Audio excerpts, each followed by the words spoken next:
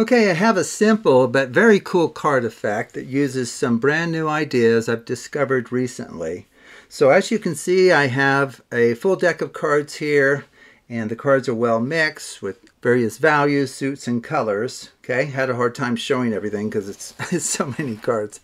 Okay, so what we need for this is we need 2 groups of 8 and 2 groups of 16. Now I can deal those out in whatever order you would like. Would you like a group of 8 first or 16? 8? Okay, so 1, 2, 3, 4, 5, 6, 7, 8. How about now? A group of 16? Okay. 1, 2, 3, 4, 5, 6, 7, 8, 9, 10, 11, 12, 13, 14, 15, 16. How about now? 16 again? Okay. 1, 2, 3, 4, 5, 6, 7, 8, 9, 10, 11, 12, 13, 14, 15, 16. And then we need another group of 8. 1, 2, 3, 4, 5, 6, 7, 8. Okay, and that leaves us, what, 4 cards left over, which makes sense. Okay, so what we're going to do with each of these is we're going to mix them with your input here.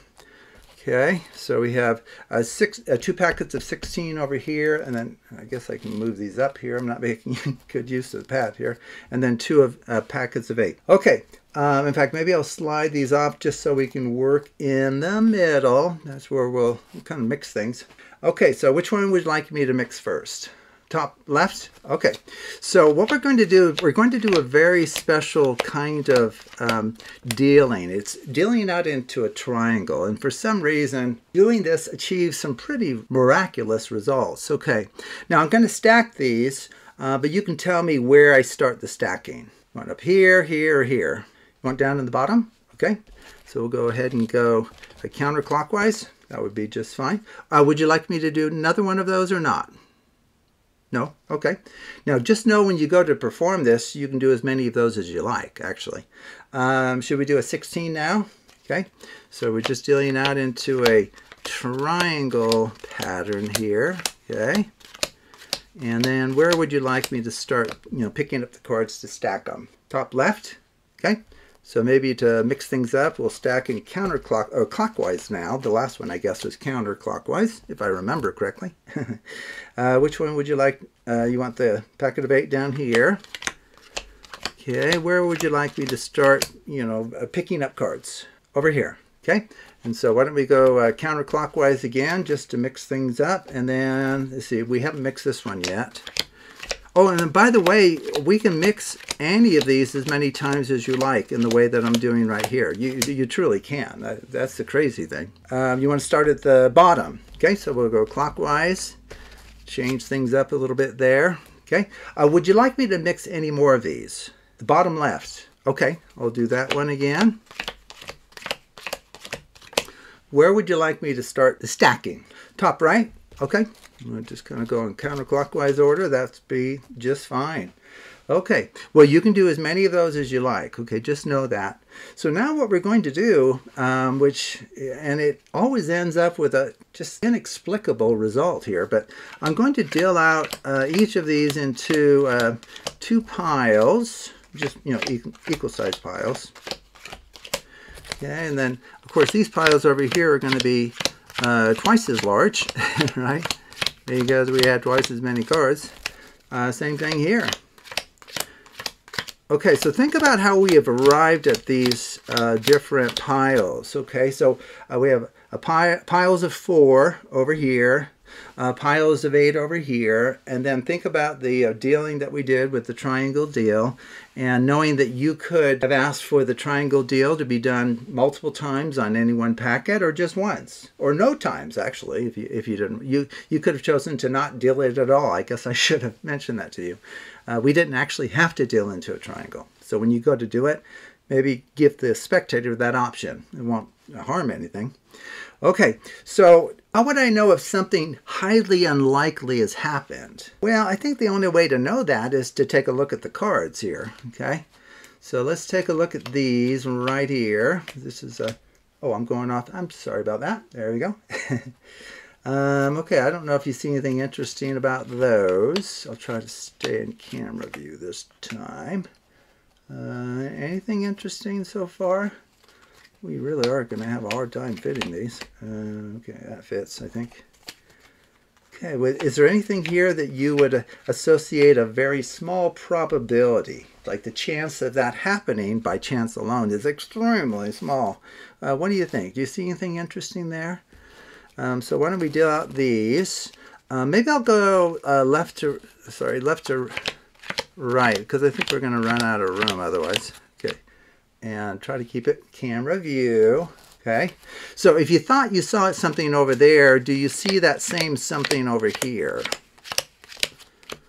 Okay, let's see, maybe I'll put that there temporarily. Oh boy, I'm not sure if we're going to get all these fitting here. These, I guess I can just fan out to show you. Okay, so what's common? You know, what's going on here that really could not easily happen by chance alone unless there's some kind of, I don't know, magical influence or some kind of force of the universe that's leading to a certain outcome. What do you notice here? These are all even valued. Those are all odd. These are all odd valued cards. These are all even. Those are all even. Queen's a 12. Those are all odd. These are all even. And these are all odd. I sure hope you can explain to me how in heaven's name we were able to do that, okay? With all of the options the spectators given to just mix up these cards beyond the knowledge of anyone. Okay, so quickly, how does this work?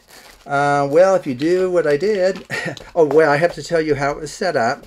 You might have a guess. You might have a pretty good educated guess what the structure was. So all I did was I had the cards alternating even odd all the way through. And if you show the cards fast enough, I don't know if anyone's going to notice that or pay attention.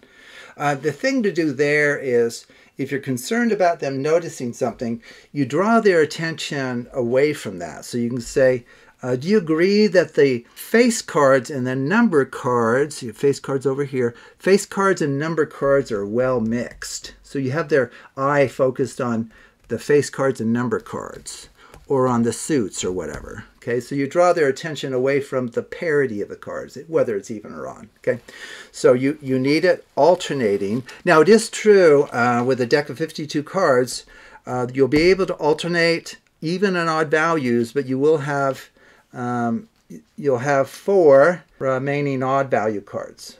Okay, so you can't alternate all 52 cards because there's more odd value cards than even value cards. Okay, that's for the simple reason ace through 13, with those ends being odd, ace and 13, we're going to have 4 extra. Okay, so you put them at the bottom, so we'll never get to them. Okay, but you can still, you know, spread it and so forth. Okay, now what you do is, the choices I gave you were genuine choices, okay, and I really would do what you asked me to do. So we're going to deal out 2 piles of 8, 2 piles of 16. Those can be dealt out in any order. So, you know, 1, 2, 3, 4. Let's just pretend we did it. So there's 8, there's 8, and there's 16, and now we'll have 4 that won't go down, right? These won't be needed, okay? So 8, 8, 16, 16. Okay. Even though they're probably not 8 there. Okay. But each of these individually alternate in card parity. Okay, that's the key. They're cyclic. Okay. Now, the amazing thing that I've discovered just recently, and I'll show you a little summary of it. I'm almost reluctant to, because it's such a powerful little result, and I give away everything on my channel for free. And I think that a lot of magicians are just scratching their head like, you're an idiot for giving all this away instead of packaging it and selling it somewhere. But what I have discovered is, if you have 8 cards that alternate, you know, like red, black, or even odd, some kind of alternating structure to the 8 cards, alternating structure to a set of 16 cards, and some kind of alternating structure to a set of 32. Now, we didn't use 32, but you could. It's just you run out of cards pretty fast. So I decided to go with 2 of these and 2 of those. There's a little bit of symmetry there.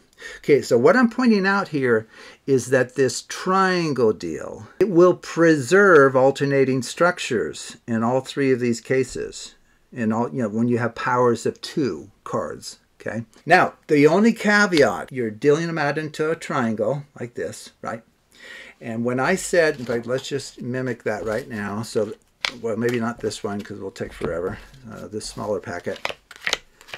Okay, so it's too many cards. Yeah, that would be the number. 3 in each plus 2 is 8. Okay.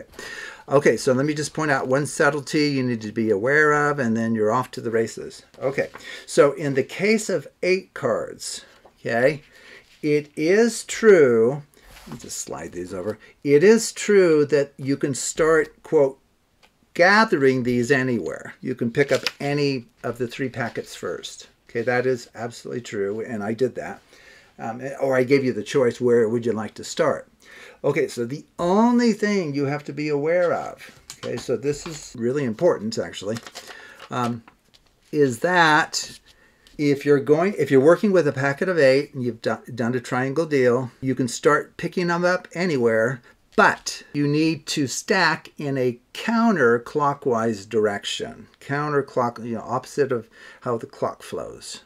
Now, if you do that, when you're done stacking, it's still alternating, okay? And then what's really cool is when you go to a packet of 16 and you deal them out into these, 3 piles, you'll be able to preserve that alternating structure by starting anywhere with your, stacking. But this time you need to stack them in a clockwise direction. Okay, so counterclockwise for 8, clockwise for 16. Okay, and then as you might imagine, this pattern just alternates. Like here you'd go back to counterclockwise for the picking up, and then 64 clockwise, and so forth. Okay, so that's the only subtlety to be aware of. Okay, so the way you sell that, well, first off, they're free to choose any starting place, and that's pretty powerful. So you say, oh, you want to start right here? Well, you can just, for the first one, you just go through and do it. You just go in the counterclockwise direction, don't even make a big deal of it. And then if you go to the 16 pile, one of the 16 piles next, you can say, well, let's shake things up. Let's see, I think we stacked counterclockwise last time. Why don't we stack clockwise, right? Just to mix things up.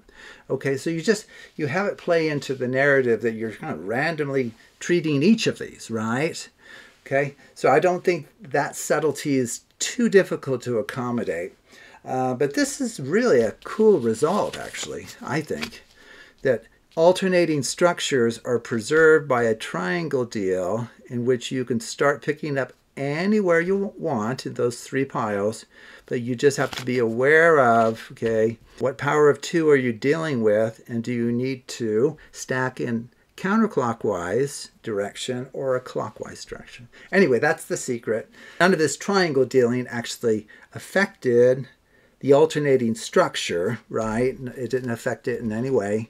So they're kind of back to where they were at the beginning. And then, of course, if this alternates even odd, then you'll just be separating the even value cards from the odds. Okay, so that's kind of the finale there. This is another great example of essentially sharing with you a mathematical principle, and it's not particularly like dressed up, ready for a royal ball or something, but you could frame this differently or come up with a different narrative if you like. But I just thought I would share this with you since I kind of freely discovered it, probably because of Warner Miller's pointing me in the direction of a triangle deal when we're dealing with Bessey sequences of order 8. So anyway, so thank you for watching, and take a look at other videos on the Absolute Math Magic channel.